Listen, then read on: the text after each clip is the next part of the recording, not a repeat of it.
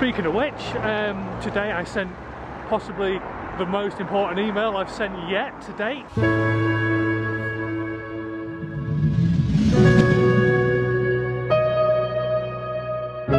Good morning, Jabbers. How the devil are you? Are you well? Excellent. Yes, me too. Thanks for asking. Pretty good night's sleep.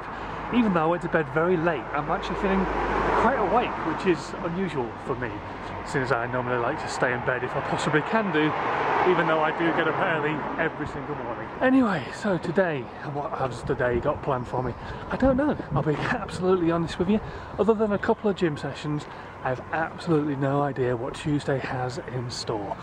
That's what makes it exciting, I think, to be fair.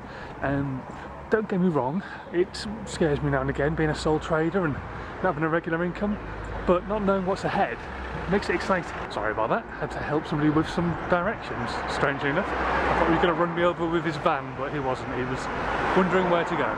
Anyway, so what was I saying? Ah yeah. So yeah, not knowing what is ahead is the exciting part, I think.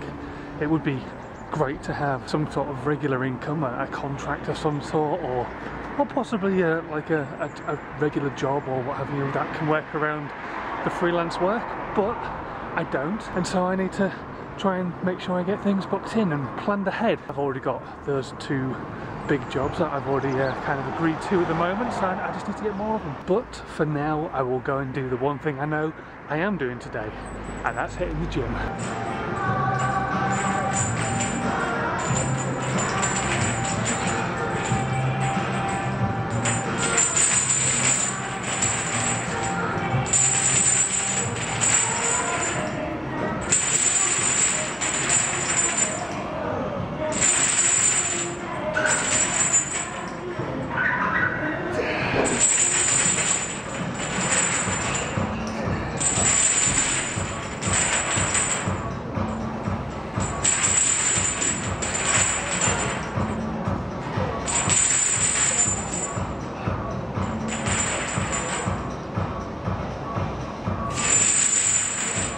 Oh dear, bicep session complete, but I'm making up for it with a protein bar. That was a hard session, my arms are killing me, but thank goodness for, who are they? CNP, thank you CNP, your protein bars are delicious. Now if you just want to send me about 3 or 4 boxes of them for free, I don't mind, that would be okay by me. In fact, if you want to send me a year's worth, a year's supply of CNP protein bars, I'll mention you in every single day's vlog if you like, I don't mind.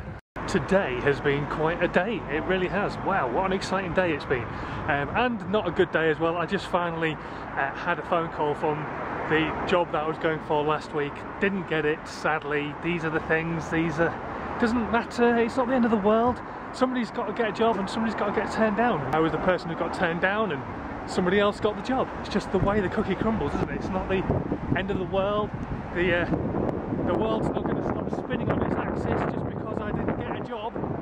It's got to keep moving on and just keep applying for stuff and talking to different people about different bits of work, different possible contracts, and fingers crossed something will come off. Speaking of which, today I sent possibly the most important email I've sent yet to date, and the person's come back to me interested about a project that I've been working on since it must be last September. I've been working with a software developer. We've got almost a completely finished research project put together. It's a really cool piece of software, and hopefully it'll be coming here soon.